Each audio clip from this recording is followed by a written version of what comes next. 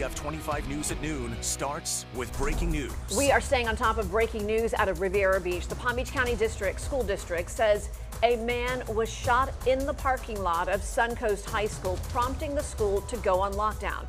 FDLE confirming that an officer was involved in the shooting, though it is unclear just how right now. Good afternoon, I'm Tiffany Kenny. And I'm Stephen Graves. Thanks for joining us for WPBF 25 News at noon. The school district tells us all students and staff at the school are unharmed and safe.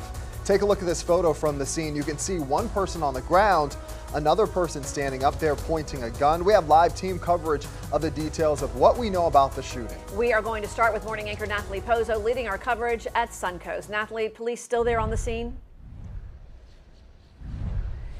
Tiffany, Stephen, it is still very much an active scene out here this afternoon at Suncoast Community High School. Now, we do want to say that no students, no staff were hurt. We know there is no threat to students or staff. All of the students are okay. Now, all of this unfolded at 7:30 this morning. And as you can see here, police are still on the scene and will likely be here conducting their investigation for quite some time. We have the Palm Beach County Sheriff's Office here. We have Riviera Beach Police and other agencies as well. In the distance, you could see the Palm Beach County Sheriff's Mobile Command Center. You could see that we have some red tape, and then we also have some yellow caution tape along with several officers there. So again, they will likely be out here for quite some time conducting their investigation. We have reporters covering this story, live team coverage this afternoon. We do want to start with our Angela Rozier breaking down what we know so far. Angela. And Natalie, we have been reaching out to the Palm Beach County School District, Riviera Beach Police, waiting to see if there will be some type of news conference or any update. Not now, we haven't heard anything as of yet, but what we do know is this. You can look at some of the video we shot here earlier at the scene today. This is what that scene looked like near the campus and around the campus here at Suncoast Community High School. Now, according to the school district officials, the shooting took place during school arrival time inside the parking lot here. We're told the incident involved an unknown adult male and a police officer. No students, as you say, or staff members were harmed. The school was immediately placed on lockdown, full lockdown, we're told. Nearby campuses, including Dr. McLeod Bethune Elementary, Lincoln Elementary, and JFK Middle School, also placed on a limited lockdown with limited movement.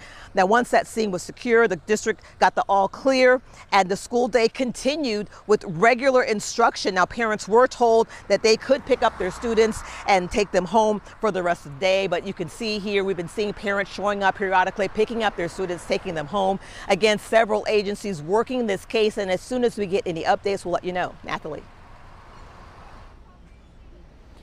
Angela, thank you so much. Like Angela mentioned, there was a line of cars here, parents waiting to pick up their children. We spoke with one of them, of course, terrifying moments for them when they received those phone calls from their children, letting them know, though, that they were okay. We do want to continue our live team coverage this afternoon with our Caleb Califano. He's on the other side of the school from where I am. And Caleb, we have been checking in with each other because I saw a line of cars here since at least 9 o'clock this morning, parents trying to pick up their children. Within the last few minutes, we saw that line disappear. How's it looking over where you are?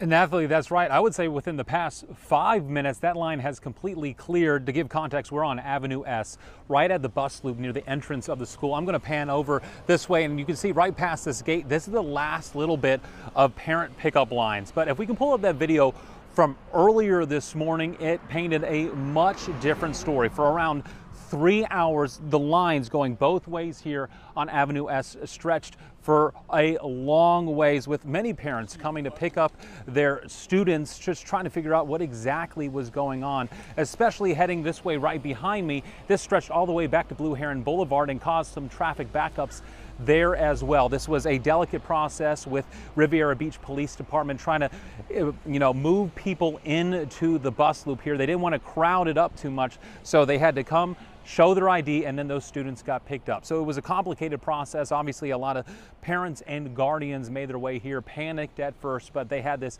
area organized. It was calm, and now they have finally calmed down. There's no traffic line here at all. But of course, throughout this morning, we talked to a number of parents, many of them worried about their students' safety. Josie Carbonari has more on that.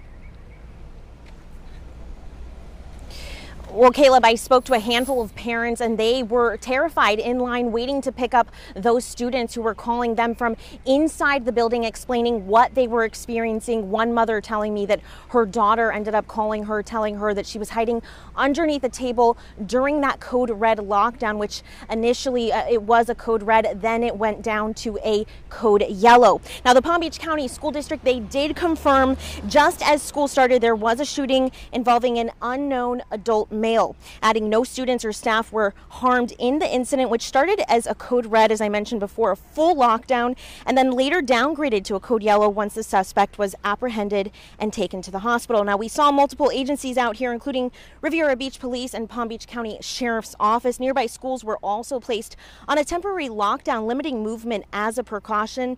And around 8:30 this morning, parents were notified by phone, a message from the district telling them an incident had occurred. Many of those parents sharing that moment, students telling us they feel safety measures should be looked at.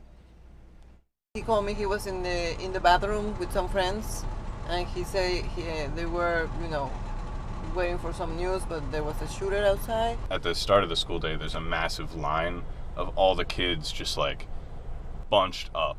Anybody can get there at any point. Now, to be clear, there are metal detectors at the high school here. We are told that school will continue throughout the day as usual now that everything is under control. Reporting live from Riviera Beach, I'm Josie Carbonari, WPBF 25 News. Josie, thank you so much. We continue our live team coverage this afternoon with our Terry Parker. She is live at City Hall. And Terry, you spoke with city leaders, including one council member who rushed over to the high school here when he heard what was going on. Natalie, that's exactly right. City Council Chair Doug Lawson came to meet me here at Riviera Beach City Hall just about an hour ago.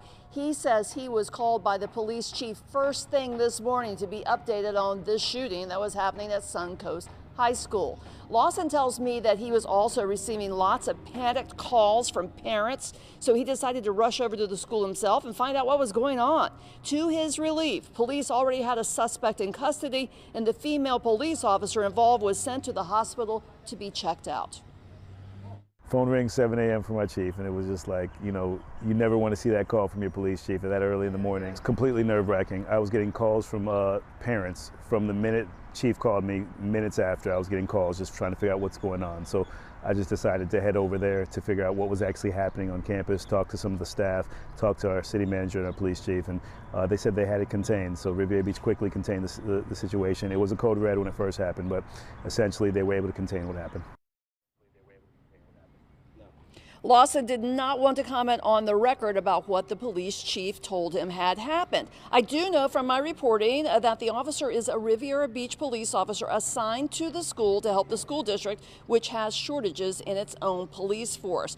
And I have been told that that female officer has been now discharged from the hospital with minor wounds or whatever was wrong with her. We did not have that confirmed, but we will have much more in this situation. Right now, we're waiting for Police Chief Michael Coleman to give us more of those details. Reporting live from Riviera Beach, I'm Terry Parker. Natalie, back to you. Terry, thank you so much for that report. Like we said, we know at least one person was taken to the hospital. We continue our live team coverage this afternoon with our Suji Nam. She is live at St. Mary's Medical Center, about 3 miles away from the high school. Suji, what are you seeing there?